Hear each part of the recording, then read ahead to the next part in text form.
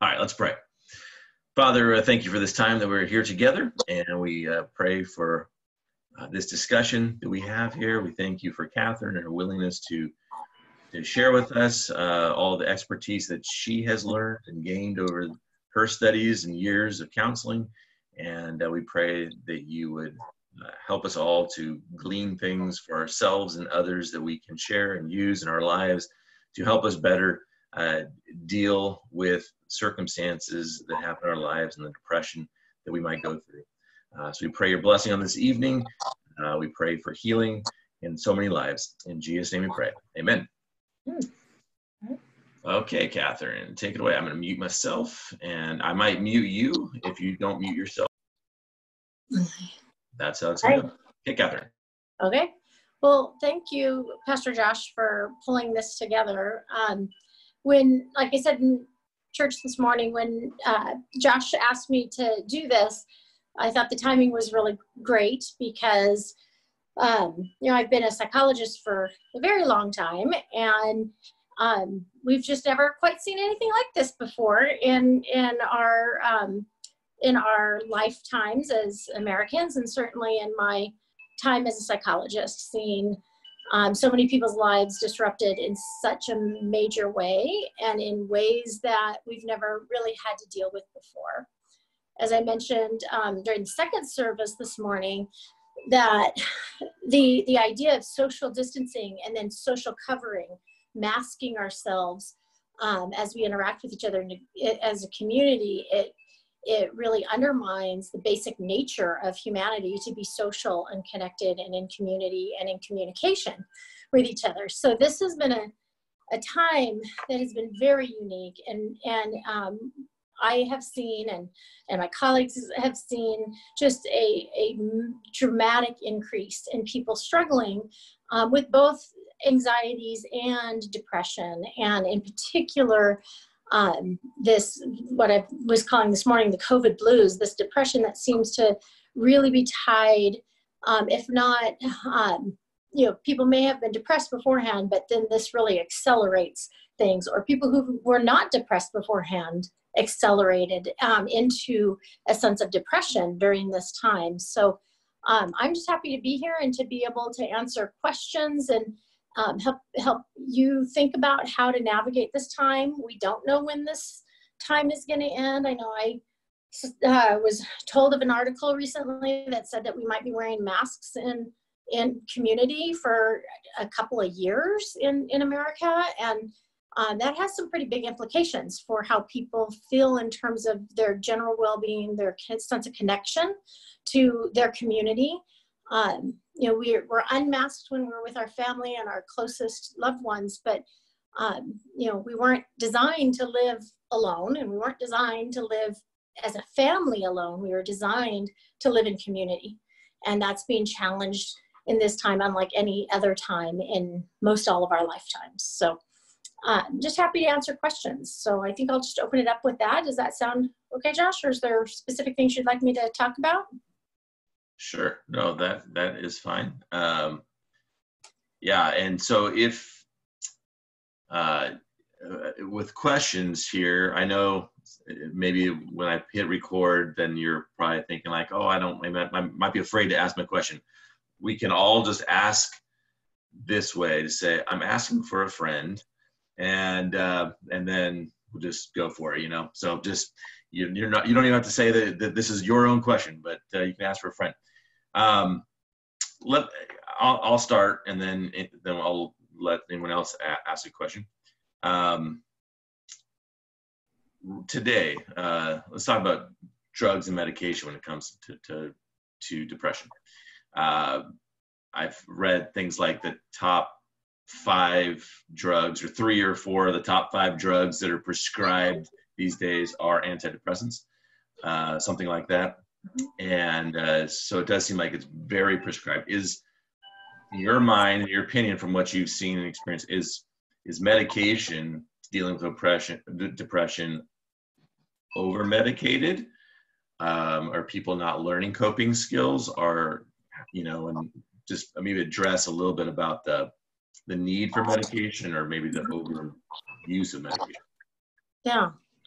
So I think medication for depression has been found to be particularly beneficial with moderate depression and severe depression. So in those two situations, the medication, if it's effective for a person, will help their neurotransmitters function in a more typical way.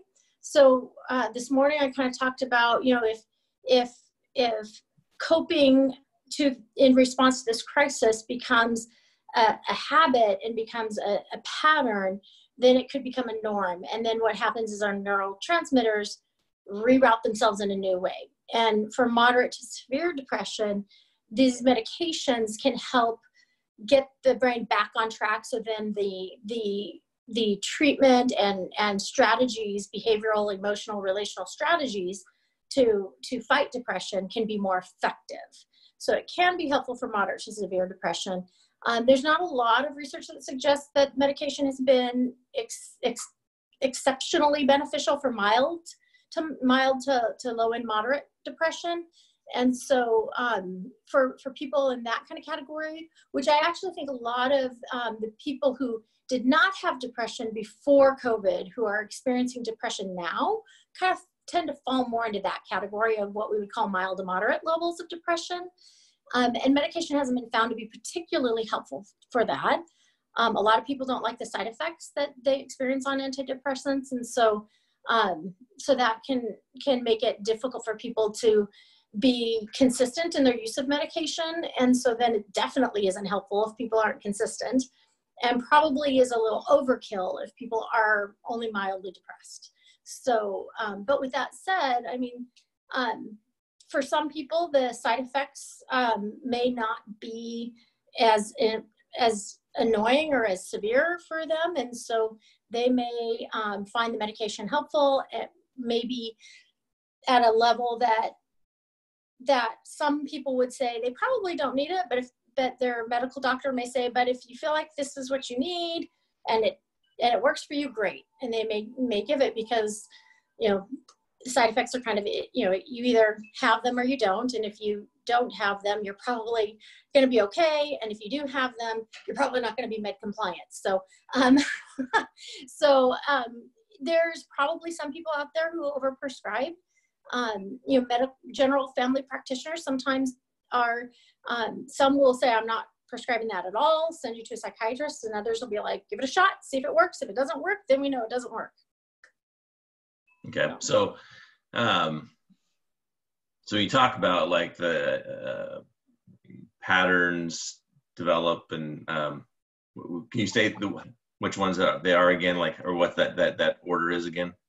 Yeah, so I talked about, we kind of adapt to the crisis, and then that adaptation becomes a pattern, and that pattern of behavior or coping becomes kind of routine or normalized, and then that becomes who we are. So there's this, the longer we're adapting to something, the more normalized it becomes in terms of how we function.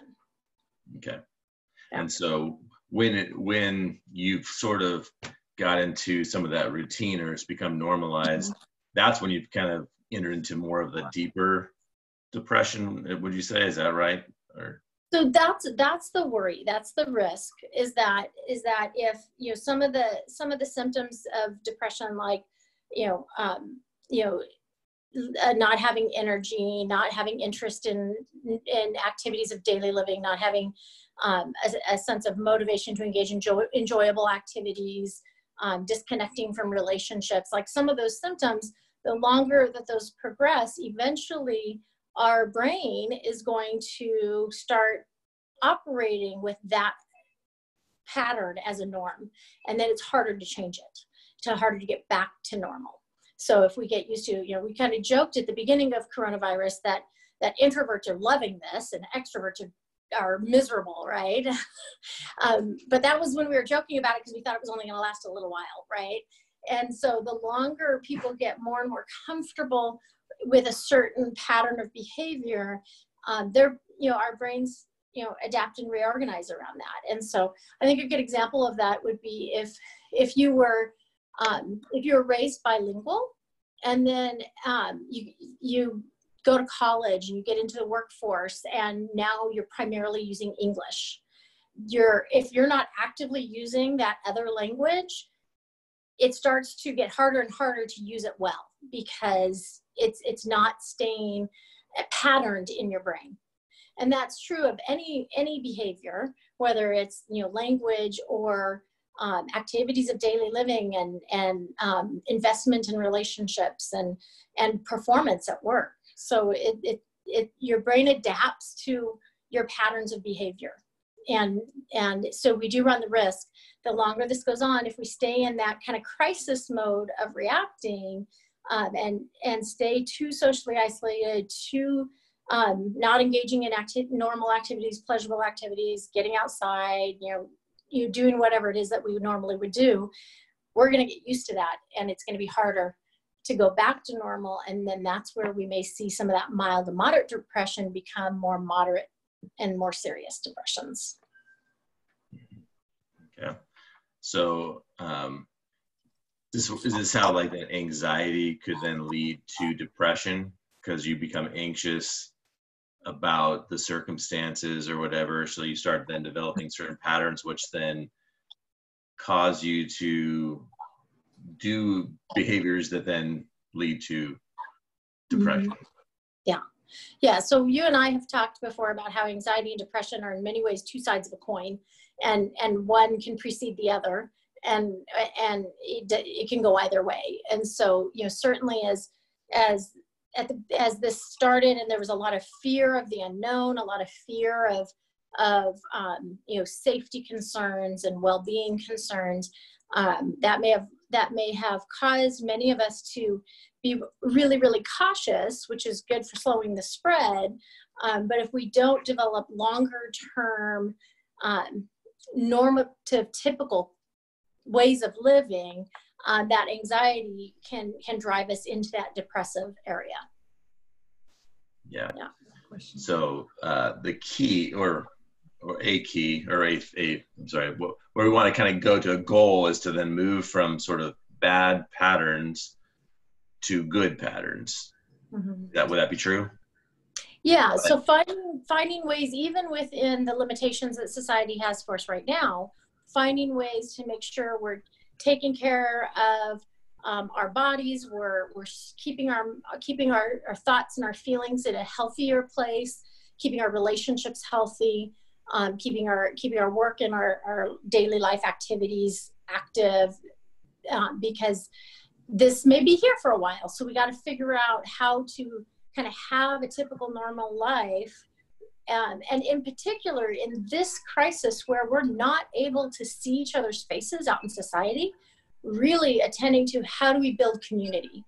Like, how do we connect with others beyond our spouses, beyond our immediate family, but in that community? And so, I know you're running Zoom Bible studies, AP language, D groups, small groups, and while it's not the exact same as being face to face without masks in the church building, it is a way to get connected and in community, right? So that's kind of a longer term strategy that can maybe keep people feeling not so isolated from their community, as an example. Yeah. So one of the most dangerous things we can do is isolation, it seems, in this time. So, okay, I want to open it up here to other questions. Dad, I see your hand. So. Hey, Kathryn. Hi, Tom. Hi, Judy.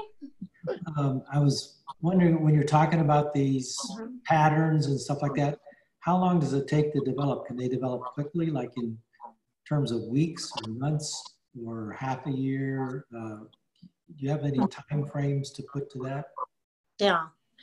So I think every person is unique in that. I think that's the shortest answer is, every individual's journey is unique. But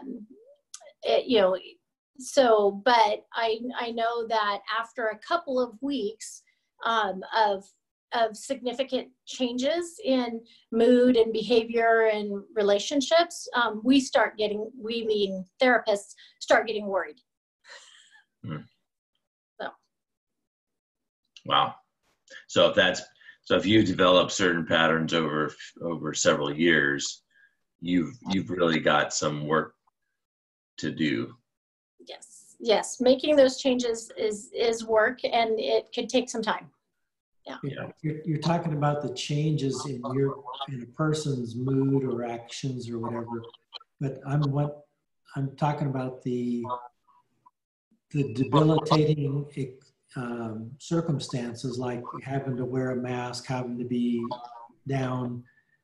Does that take weeks, months? Or is that in the same thing, that it could just be a matter of weeks and you can be impacted by it? Oh, okay. So yeah. Sorry, Tom. Luckily, you know me. Yes, I'd say that's an individual thing as well. I would say what we've seen is extroverts struggled more quickly than introverts in this kind of age of social distancing and quarantining and isolation. But even the introverts have, over the last several weeks, started to be like, okay, this is not good for me. This is not meeting my need for time alone anymore, right? And so, so I think it varies depending on individuals, but I think a great example is to look at your introvert friends, look at your extrovert friends. Your extroverts were dying day one. Your introvert friends may have taken a little bit longer to enjoy some time to themselves, but have probably started to not be so happy with that anymore at this point, just because this is such a we're asking ourselves to do something that is not innately the way we as humans operate, right? We as humans operate in a very social way. Even the introverts rely on social. And so when we're not able to see each other's faces, we're not able to read each other's body language, we're not able to hug, to say hello, to be in close contact, that will eventually wear on almost everybody. Yeah, I think that's an important point you made there too, about that we are social beings, and God, and that's bringing kind of to the Lord here. God created us to be social beings. He created us in society with people. He said one of in the beginning in Genesis there, it was God created this, it was good. God was this, it was good. He created man, it was very good. And the first thing he said, it's not good for man to be alone. That's the first thing that was negative, was it's not good for man to be alone. And it is, so if that's what God said, that it is good for us then to be together, and he created woman, not necessarily that it was just talking about marriage there, I think, but the fact that we are social beings. God is a social being. That God is in himself is a social being in the Trinity, Father, Son, Holy Ghost. There's perfect community in the Godhead, and if he created us in his image, then we are designed to be together. And one of the worst things we can do is isolate ourselves, and that's one way the enemy wins in all of this, is by driving us into isolation. So I'll get off my sermon there, but yeah, Mom. I was going to say, would kind of like a summary of all that in some ways be that whatever it is, that be it an introvert or an extrovert, whatever brings you joy in your life and happiness in your life, when that's taken away, it could be different things for different people. I'm kind of a strange kind of extrovert. I like to be alone too. But you give me a TV and a good plate of food to eat while I'm watching TV, and I can last weeks. I have, and I don't think I'm depressed, but I get a lot of happiness from eating and watching TV. This isn't going outside of the Zoom family here, is it? Right? Oh yeah, it is being recorded. Recorded. Okay, this was just for a friend. It had nothing to do with me. But anyway, but whatever brings you joy, if that is taken away from you, everybody has their length of time before it starts becoming depressed. I still have food, I still have TV, I'm still okay. But if it's your your health that brings you joy, that you're able to go out and run, and you can't do that because you broke your leg, or you can't, you know, do something like that. I mean, for everybody, it's different, is what I'm saying. So to bring it down from a generality to a specific kind of thing, it's like everybody is different that way, I think. And it's what we feel is taken away from us can bring us down, right? And it can bring us, and we all can suffer in different lengths of time. You know, some of us can suffer longer, some of us can suffer shorter with that piece of joy being taken away. Is that what you're saying or not? Well, I think yes, individual variance makes a huge difference. Everybody's going to have their own kind of threshold. But Judy, you kind of tapped into another piece of that variance, and that is, I mentioned it this morning, you know, a negativistic or pessimistic outlook versus a optimistic or hopeful outlook. And so, you know, while things are being, in that sense, taken away, we're being told, don't do this, you can't do this, you can't do that. People who can stay more optimistic, stay more hopeful, you know, do things like, well, you know, we haven't been able to do this, but we have been able to do this, right? And kind of see what, okay, it's not great that the restaurants are all inaccessible in the way I would necessarily like them to be accessible, but I've got to make meals for my family that I haven't made in at least 5 years because I've been so busy being the chair that I have no time to cook. Well, now I'm getting to cook, and I'm getting to play with recipes I haven't played with in years, and eat more healthy. And so kind of being able to kind of not just focus on what we don't have, but also then see what we can do, what we do have can be a piece of that variance. That people who get stuck in that pessimistic, negativistic kind of perspective are going to be more vulnerable to getting stuck in depression. And then people who can kind of look at what there is to be joyful about, what there is to be appreciative of or hopeful for, can tolerate, I think, better these kinds of restrictions, because you're not so focused on the restrictions, but okay, I don't get to do this, you know, but, you know, I do get to do this. Is there ways you, in counseling with someone who you're seeing has maybe a negativist outlook on things, any kind of ways you might help them to start trying to change that kind of thinking? Yeah, so, you know, and that's one of those ways of in terms of early interventions. Like, this is something that's really important, because once you get stuck in that way of thinking, it's really hard to dig yourself out. But with some of the people I've been working with that have been coming in complaining of the kind of, you know, people saying, you know, I've been around 60 years, and I would have never guessed in 60 years that this would happen in America. I would never guess in 60 years that this would happen. I was here for the civil rights era, and this would never have happened then. You know, that kind of observations, to try to avoid getting kind of buried in noticing how horrible things have gotten lately, and all of the media that reiterates the badness is, you know, I've suggested, you know, when you're out and about, when you go to the grocery store, when you go to church, when you go to work, when you're driving down the road, when you're taking your walks, look for evidence that counters, look for the counter narrative, look for the interactions with people that say, no, we're not becoming completely isolated, we're still a community. No, we're not becoming completely controlled by the government, because we're still seeing people make their own choices and seeing people do their own freedoms, just in a different way, in a way that is not like what we were doing 6 months ago, but they're finding ways to express their freedoms and that kind of thing.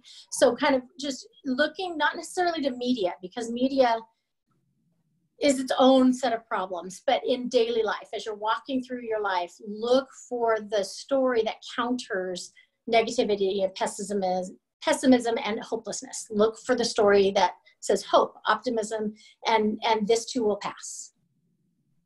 Yeah, and yeah, bringing that media up, like you said, Yeah, I mean, the media's goal is to sell more news, and so they're going to tell you, you know, you got to hype up the things that are going to be going to sell more news, which is usually negative, negative, negative. Positive stories don't make news. They don't sell news. And so the more you listen to the news, the more you watch media stuff. If you're struggling with depression at all, then it's just going to drive you down. So staying off media, social media, maybe just, you got to block every friend that you have that starts posting just, you know, those friends that are posting negative stuff. You can always just block those ones and don't listen to those ones. They're going to reinforce that negative stuff, or just stay off social media altogether. You know, Yeah. That was a good tip for you that you gave us on that, Kathryn. Hey, if there's other questions, feel free to hit the chat screen or raise your hand, or let me know. Are there any other questions that are out there? I want to definitely hit those. Type them into the chat screen. Someone who's like struggling and just says, you know, and you try to tell them, hey, you know, like, you know, try to do this or try to do that, and they've gotten themselves in a place of depression where they're just saying, I can't. Where do you go from there? Like when you get to that place where you're just, you push into this, or, you know, try this, and they're just like, I can't. I don't have the energy. I don't have, or whatever. I just can't. Where do you go there at that point? Yeah. So a starting point before, you know, because I think that's where you were asking earlier about medication. I think that's where oftentimes people will say, okay, let's get you to a medical doctor. Let's look at medication. But I think a starting point can actually be asking for support, asking for accountability. So if I, you know, okay, going back to our college days, there were certainly times, I'm sure all of us did not want to study. So we didn't go to our friends who also did not want to study to say, hey, can you hold me accountable? I've got an exam tomorrow. Make sure I'm studying. That doesn't work, right? But to go to those friends that actually were studious and say, hey, I've got an exam I need to study for. Can you hold me accountable? Can we study together tonight?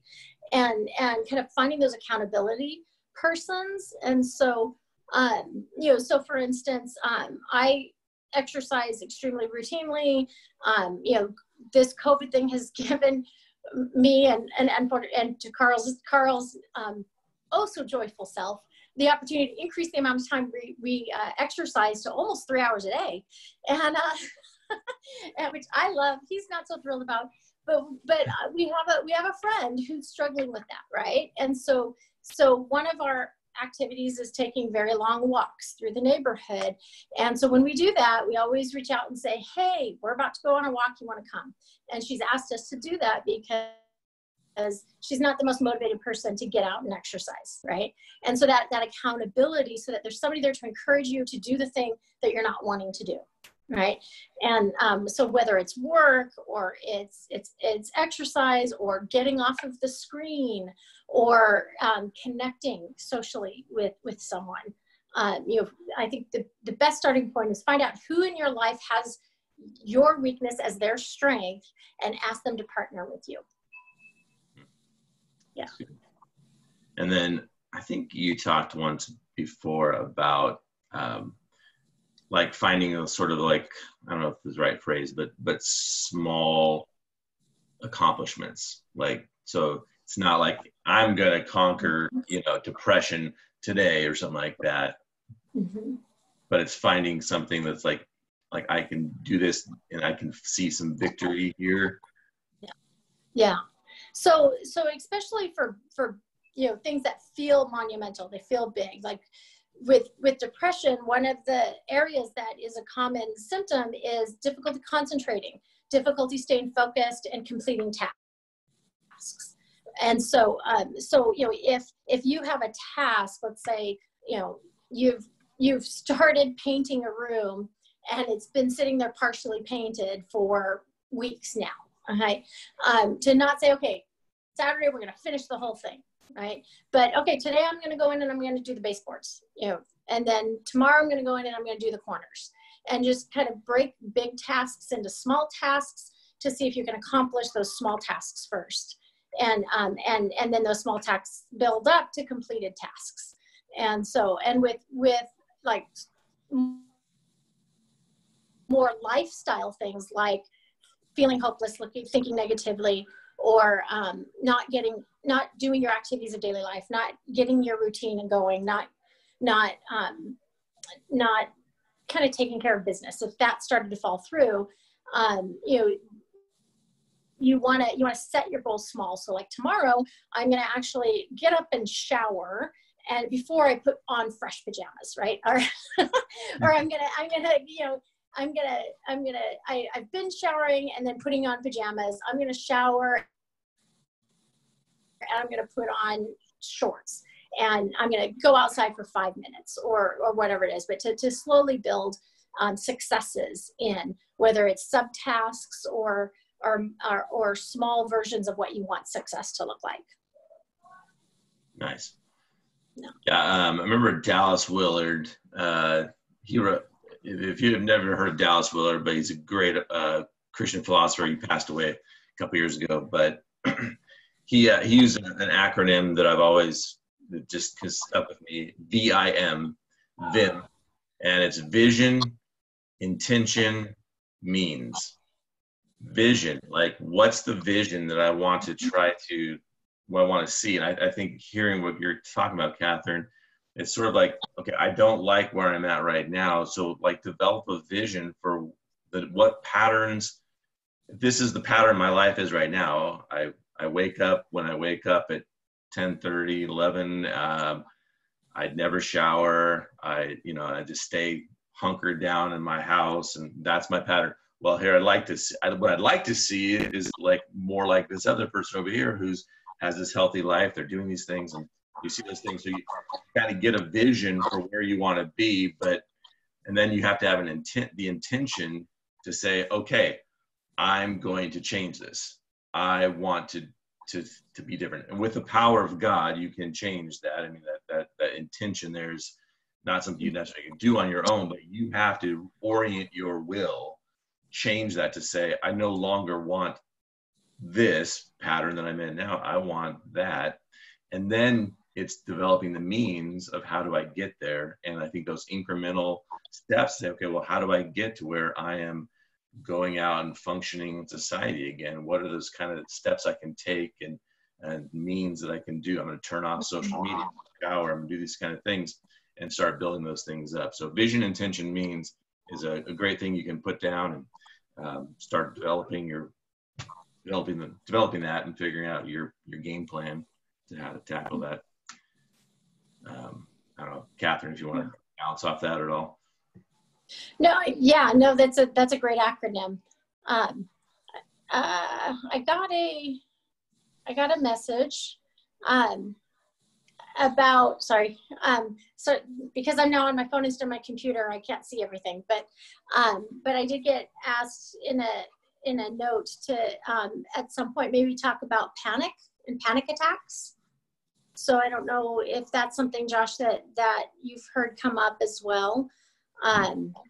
So especially early on in this time, people's anxiety may have gotten really big. And if a person has a tendency towards anxiety and panic, a panic attack is probably the most terrifying, brief experience that people can have short of an actual medical condition. Like it feels like you're having a heart attack.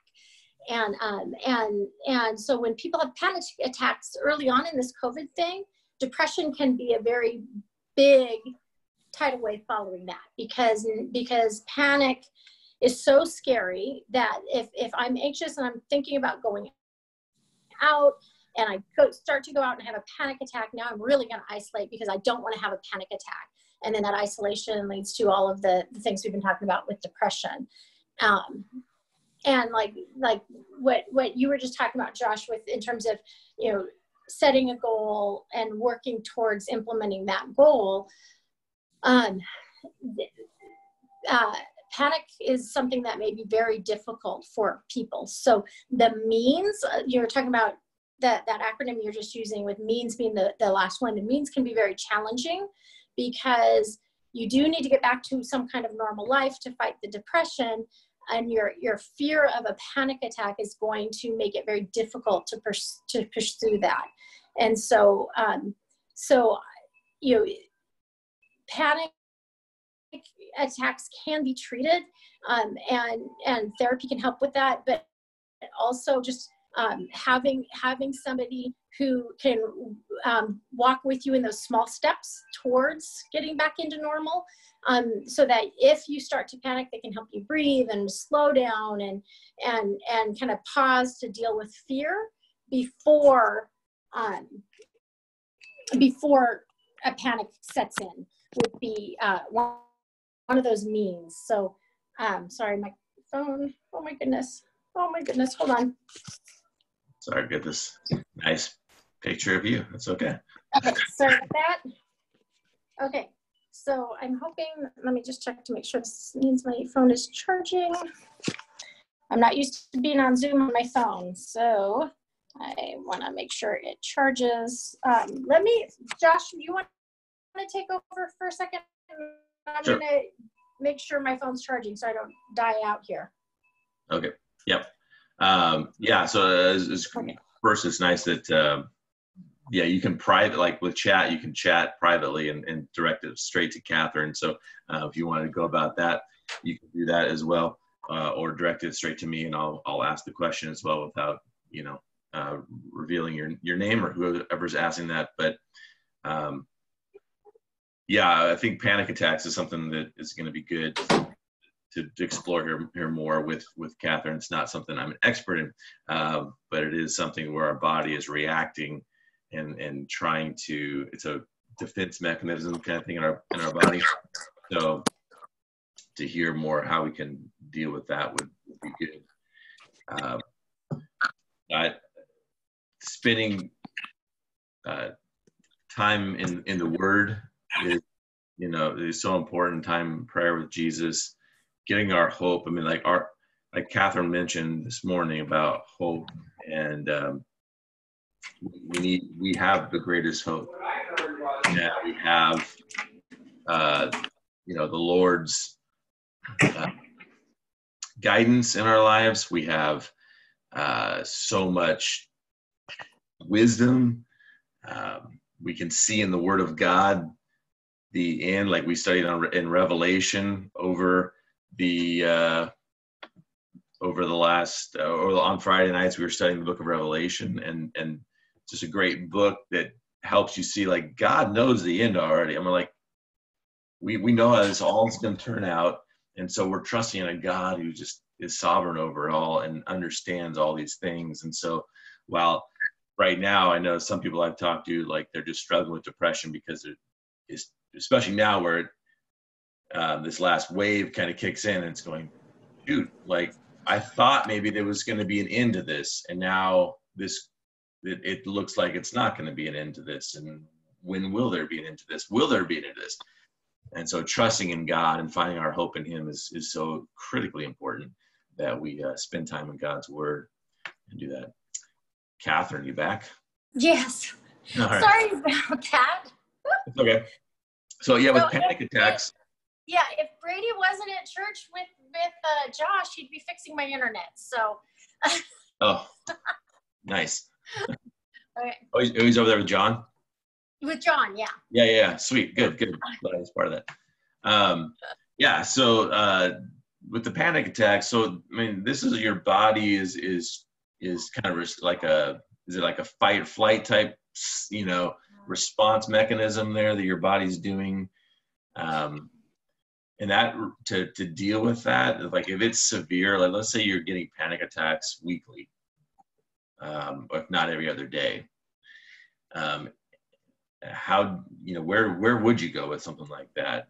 Like, can that be treated solely with counseling? Is that are there medications for that? Yeah, so if you're having panic attacks weekly, I highly recommend therapy because that's terrifying. I can't imagine living like that.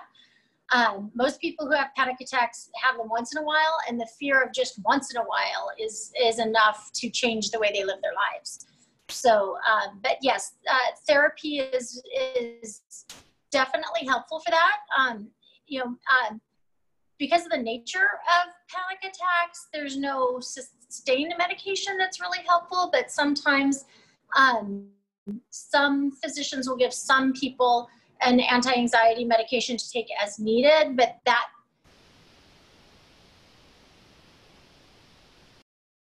psychotherapy for panic attacks. Yeah. Okay.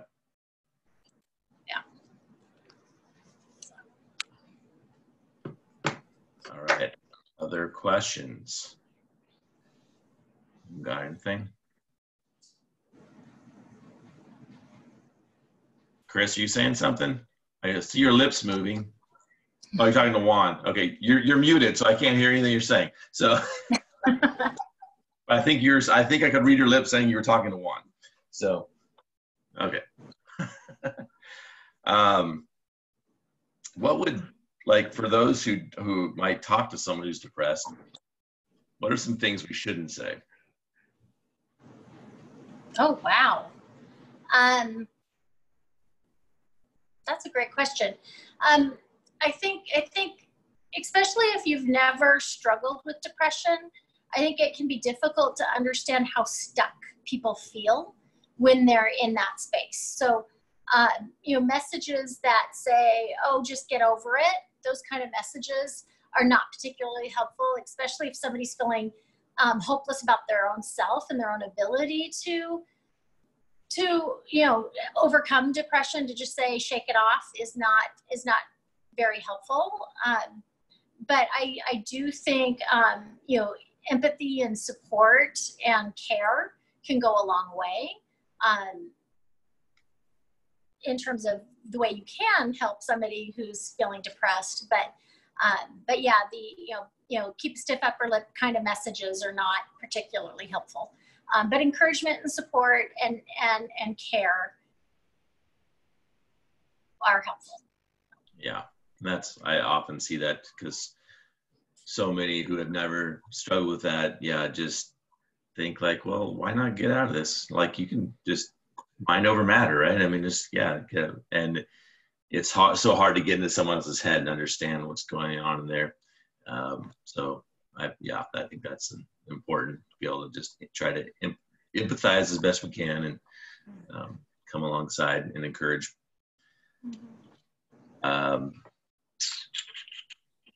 Yeah, so let's say you were in that your spouse is someone who struggles with anxiety, depression, and you've had it, you know, like you just don't know, everything you feel like you've tried is just not working to be there for that person. How do you help someone who is in that relationship then be a good partner to, like, what are some tips like that person should do? Or yeah. So definitely don't yell, don't criticize, you know, don't demand. But at a certain point, I think having conversations about, you know, I'm trying to be helpful, I'm trying to be supportive, I'm trying to be here for you, but I don't know what to do. And so then to have that conversation about maybe it would be helpful for us to talk to somebody else about how to be helpful to you. So I know there are the COVID has particularly been hard on young people. I'm hearing a lot about teenagers and children who are really just struggling and isolating and kind of not doing much of anything. And you know, as parents or as caregivers, not knowing how to address that. You know, I think there are times where getting with, whether it's a pastor or a counselor or a therapist, for some support and some guidance in that can be really helpful.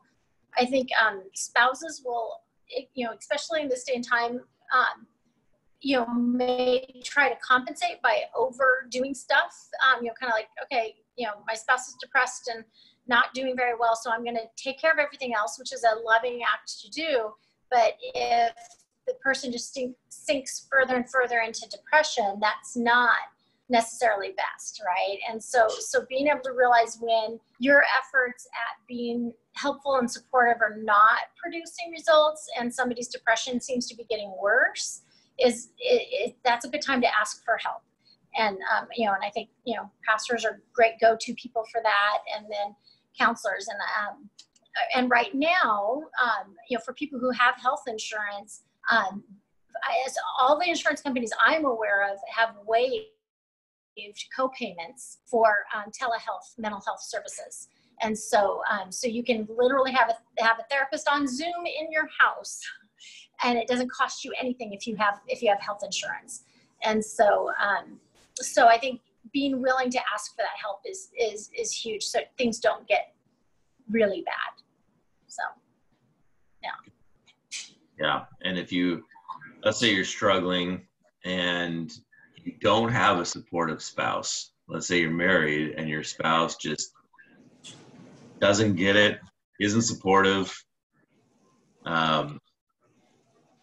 what would you say to someone who's in that situation where the person that they can lean on the most, or should be able to lean on the most, is there for them?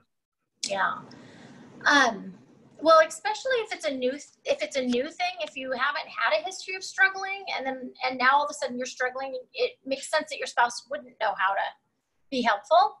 And it's possible that a spouse, not knowing how to be helpful might react to feeling their own sense of helplessness in a more brutal kind of way and be like, get over it. Come on, knock it off, a non-empathic way. And again, that's where I kind of mentioned this morning, I think being intentional in communication, like sitting down and having conversations, not ignoring the challenges that are there, and in a caring way, just having a conversation. So whether you're the depressed person needing to tell the non-empathic spouse, this isn't helping me, or the non-empathic spouse realizing I'm being non-empathic because I'm feeling helpless, and so having that conversation, right? But to be intentional and talking about what's going on. Ignoring it will not make it better. So. Yeah, and then if you have a spouse who's not willing to do anything, then also I think it's expanding, like you said, expanding the quarantine bubble, expanding your social network too, so where you're not just relying on your spouse. Right. It's so important to communicate to your spouse and tell them how you're feeling and how they're not being supportive. But when you feel like you've come up against a wall there and it's just not gonna, there's nothing to change there. I mean, then hopefully you have developed other relationships that are not just your spouse, so they're not the only person. That's kind of part of isolation, I think, as well. Sometimes we get, when we marry, we might lean in on our spouse and not have and lose friendships or not invest in friendships outside of that, thinking, well, they're my savior, or they're my person. And you might need other persons. You do need other persons, and so it's important to expand that circle as well of people who can be supportive. Yeah, having your go-to people outside of your immediate family, for sure.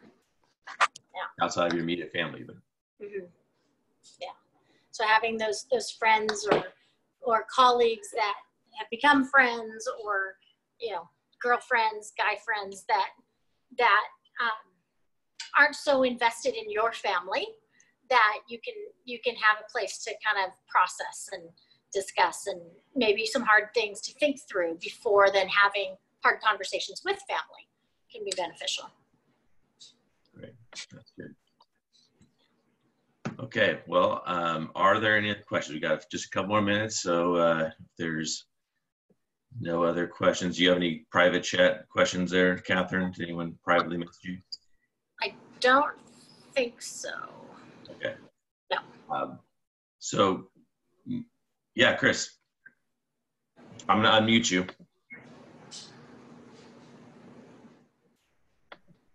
Trying to unmute you.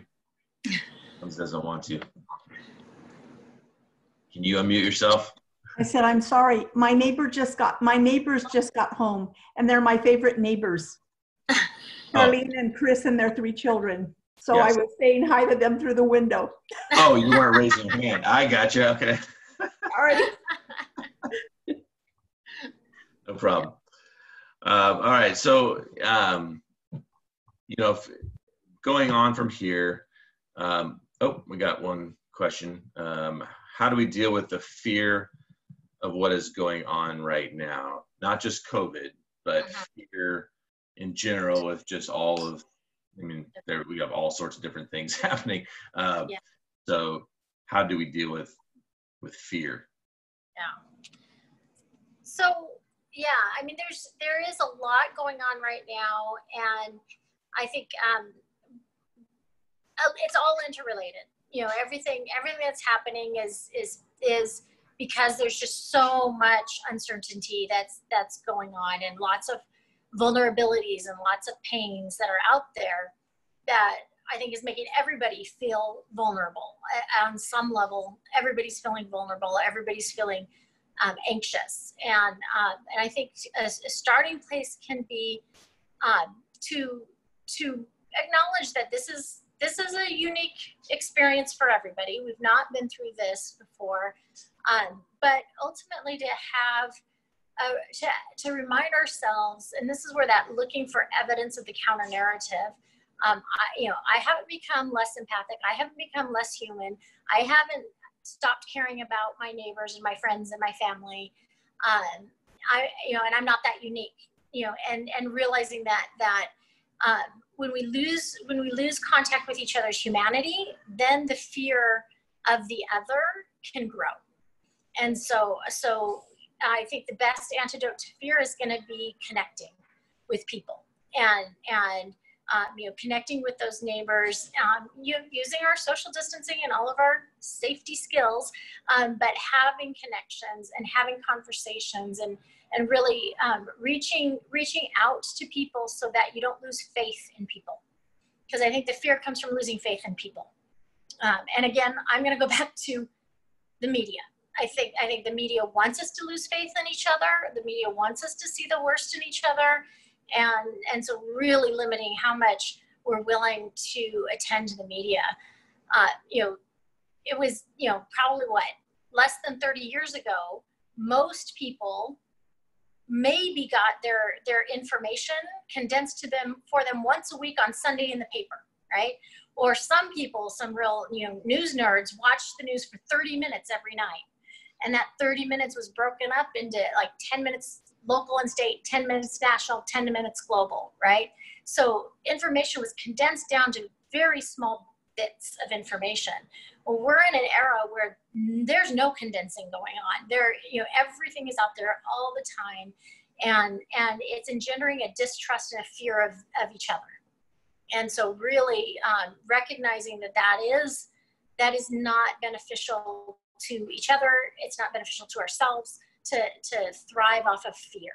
And so to stay away from those information sources that are trying to, increase fear of each other, and get out into our real life and connect with people and see that we don't need to be afraid of each other. We're still connected to our humanity, and we're still part of community. Yeah. I don't think there's any, there is a correlation, and we know when we study things that correlation doesn't always mean causation. But there is a strong correlation when you see over the last several decades, the rise in anxiety and depression has followed our access to media and social media. It's gone hand in hand. As technology has grown, so has anxiety right alongside it. It may not be the causation, but it's definitely, there's a strong correlation there that at least gives a lot of credibility what Kathryn's saying there, that we really need to limit those kind of things. We don't need to know everything that's going on. We don't need to know everything that's going on in everyone's life. And so if you're dealing with anxiety and depression, it's so important just to pull back from that kind of stuff. Critical. Okay, well, it's 8 o'clock, so I definitely want to take care of everyone's time here. As Kathryn said, further stuff, I mean, this is just a discussion for an hour. If there's more things, feel free to message me. I can talk to Kathryn too. I don't want to just give out her number or email or anything like that. But if you want to filter those things through me, I can then take things to Kathryn and see if there needs to be a one-on-one hookup there. But there is so many, like Kathryn said, there's great places you can call to get therapy for free right now. And the free therapy that we do through APU, Kathryn, is not really available right now, right? So yeah, I have, so not at APU campus, but at Pacific Lifeline, I have one intern starting anytime. So I will have some availability there. Okay. Yeah. So it'll probably be telehealth, but that's something we never thought we'd do, and we're doing it. So. Yeah. Praise God for technology. That's another opportunity. See the positive things of life. More access to therapists. So if there is, if you're in need of therapy, definitely contact me, and I can get you in touch with Kathryn. I'll contact you then and hook that up. So, or call it through your insurance company as well. But it's important to get some help in one-on-one. And I'm always available too, but I'm not a licensed psychologist, so just pastor. But I'm around, so feel free to contact me anytime. All right, let me pray, and we will close our time. Father, thank you so much for this time that we've had here together, such wisdom that we've been able to gain and learn here. And I pray that as we come together here on this call, that we can realize that there are other people around that are hurting and struggling, and we're not alone. There's so many people that are affected right now and by these things, and so we're in this together, God. So help us to be a community, to lean on one another, to care for one another, to love one another, to respect one another, to grow together. And Lord, we pray for healing for those who might be on this call that are right now in the midst of struggles and their strongholds in their life right now. We pray that you would heal them and free them from those strongholds of depression and anxiety, and get them into a healthier place to experience the joy and the peace that you have that come from your Spirit working in their lives. So Lord, we pray that you would be glorified in us and in each one of us here as we work together towards these things. May your kingdom come, God, we pray, on earth as it is in heaven. In Jesus' name we pray. Amen. All right. Well, thank you, guys. Thank you, Kathryn, so much. Thank you. Giving your time, and I will end the call now. Bye. Good night, everyone. Good night. Good night.